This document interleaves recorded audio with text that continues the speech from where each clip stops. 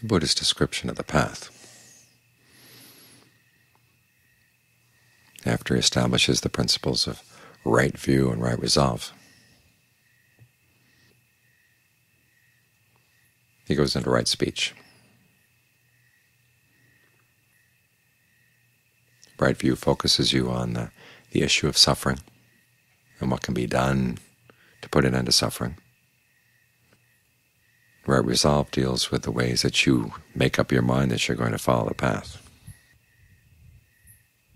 Try to put aside your sensual obsessions, put aside ill will, put aside thoughts of harmfulness. Then you've got to focus on your speech, because this is a primary place where you're going to be training the mind, because you're dealing both with their external chatter and your internal chatter.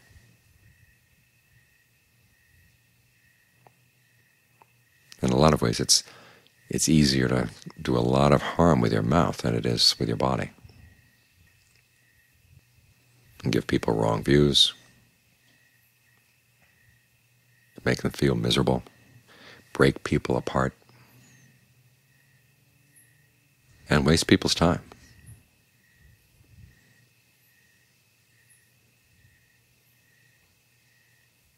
And a waste of time is a real shame.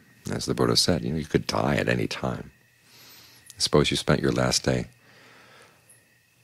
dealing in frivolous chatter, and then the big one came, the earthquake that's going to knock everything down. And your last thoughts would be, what a total waste that last day was. So you want to make sure that when you open your mouth, you're actually following the path. You're keeping your mouth on the path. The Buddha's own test for whether something was worth saying or not was, one, is it true? And if it's not true, forget about it. Two, if it's true, is it beneficial? Does this really help somebody? In other words, do you know what you're talking about? And do you know that this actually will be helpful for them?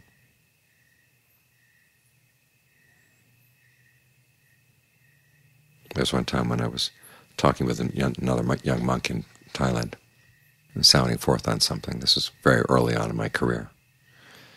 And I was saying, I think it's like this, I think it's like that. And John Fung happened to be walking past, and he said, well, if all you do is think about it, if you don't really know, why are you talking about it? Why are you cluttering up other people's minds with your opinions?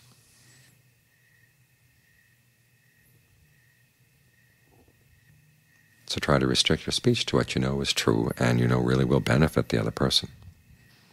And even then, you have to ask the third question, which is this the right time and place for this?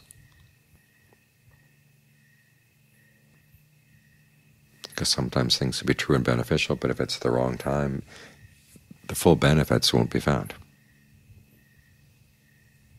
If the person's in the wrong mood, or you've got the wrong group of people, or there are all kinds of things you've got to watch out for when you say something.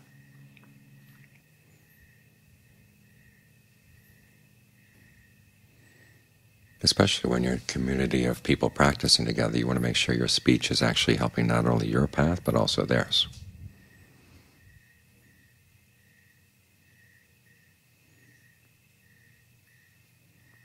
Because sometimes things may be true and beneficial, but it's not the right time. And John Lee once said that if the people you're talking to are not ready to hear what you have to say, it has nothing to do with what their actual practice is right here and now, then it's idle chatter. It's talk about the practice over there someplace else, but it's not really focused on what people need to do right now. So you have to be careful about that. We're here to protect one another's practice, to encourage one another's practice. It helps to have people sitting together here in the room. Sometimes when you're sitting alone, it's very easy to say, well, that's enough for right now, and then you get up well before the time that you'd originally determined. But if everybody's here for the hour, we're all here for the hour. And there's a certain power that comes when we're practicing together. So you don't want to dissipate that during the rest of the day. because each time you open your mouth, you're disturbing someone else's quiet. So you want to make sure that when you do disturb their quiet, it's for a good purpose. Otherwise we become enemies of one another's practice.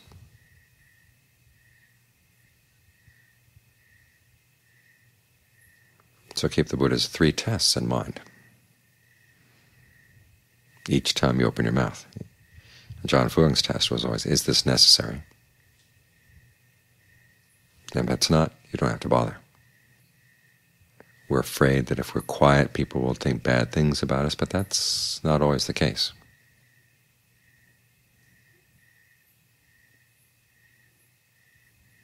I know a lot of people from my past that were very quiet, and I thought because they were quiet they were very observant and very circumspect. And then they opened their mouths and destroyed that impression.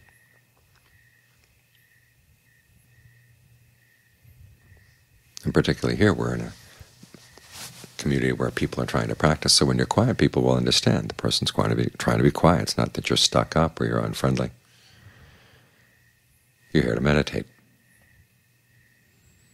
And if you feel pressure from other people that they want you to be friendly and chatty, well, remember, that's not what you're here for. You're here to work on your own mind. A similar principle applies to internal chatter. You find the mind chatting away about all kinds of things, attitudes about yourself, attitudes about the practice. You particularly have to be wary of attitudes that tear you down. We were talking earlier today about low self-esteem. Now sometimes that's the mind's way of sabotaging itself.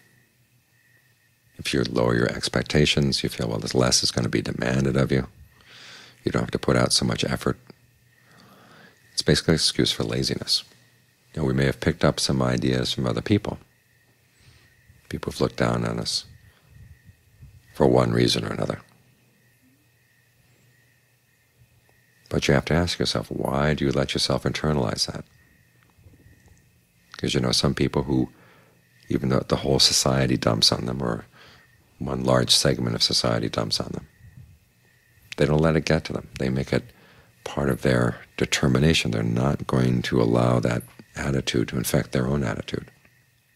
And then there are other people who just allow other people's low opinion of them to weigh them down. So it's not inevitable that if people are looking down on you that you're going to have low self-esteem. There's part of you that is willing to take it on for one reason or another, and particularly as a meditator. Because it's in meditation you begin to realize more and more the choices you have, and you're learning how to step back from the different voices in your mind. And ask yourself, do I really believe that? Do I really believe that now? Maybe I believed that sometime in the past, but do I have to believe it now? Well, no. And especially the attitudes that make you feel that you really can't do the practice, or you're not up to it.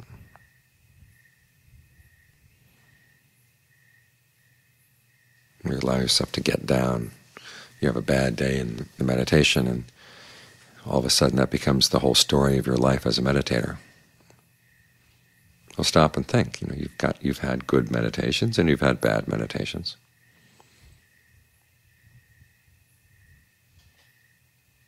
That's a normal part of training the mind. The mind is a complex phenomenon.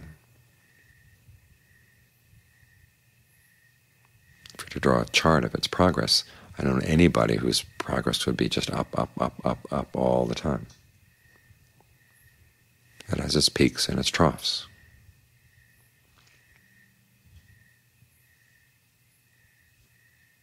And as the Buddha said, part of your stamina is learning how to deal with the troughs, so that you don't get discouraged. And at the same time, you don't want to become heedless when things are peaking, because the nature of a peak is from there, whereas you just go down. How do you turn that peak into a plateau or a gentle rise that goes still further up? You don't do it by getting complacent. So you have to look at the kind of chatter you have in your mind and figure out when to come down hard on yourself and when to be more consoling.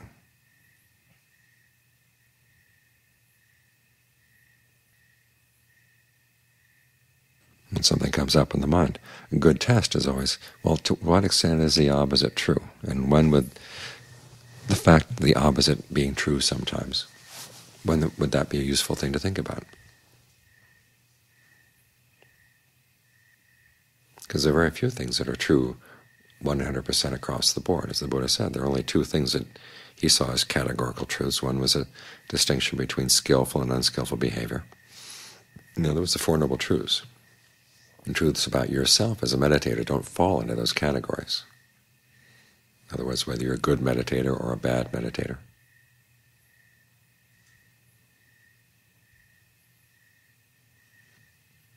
You could be sitting here and creating all kinds of narratives about where you are in the chart of your progress, measuring it in different ways. And in some ways it might be part of a nice rise as heading to the future, and in others it might be this horrible chasm facing you, or you might be down in the dumps.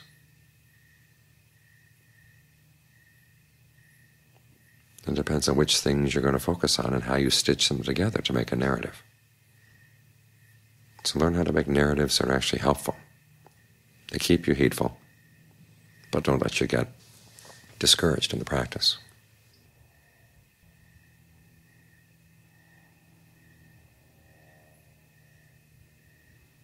These principles of internal chatter are important both while you're here at the monastery and when you leave. Because here at least there's a very strong set of values aimed at the practice. As you go someplace else, you'll find that the values are very different. And you have to be careful about what you internalize, what attitudes you pick up. Reminding yourself you do have the choice.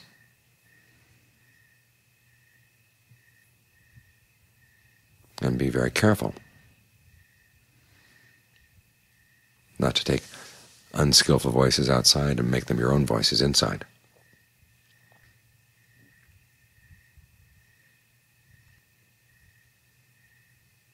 Try to keep that internal conversation true and beneficial and timely. And if there are any members of the committee that are out of order, let them know.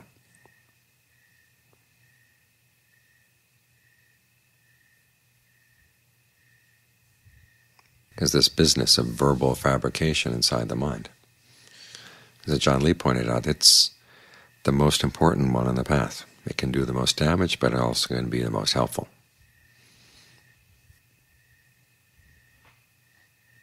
It can be helpful in the sense that it reminds you of what right view is.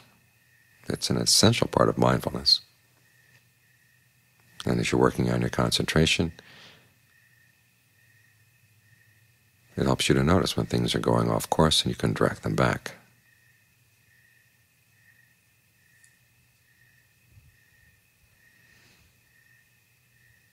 And something that's useful, if you don't make sure that it stays skillful, can also be very harmful.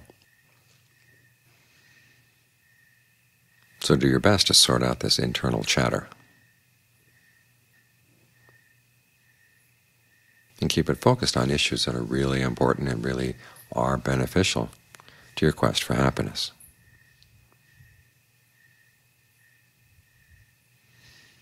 This is how right speech translates into the other factors of the path that follow on it. Because you talk yourself into doing the right things. You talk yourself into maintaining right livelihood, right effort, right mindfulness, right concentration. It's an important function of the mind. You know what's right. You know what the path is. There's going to be lots of different parts of the mind that are going to fight or pull off in other directions. So it's the factor of right internal speech that keeps everybody in line.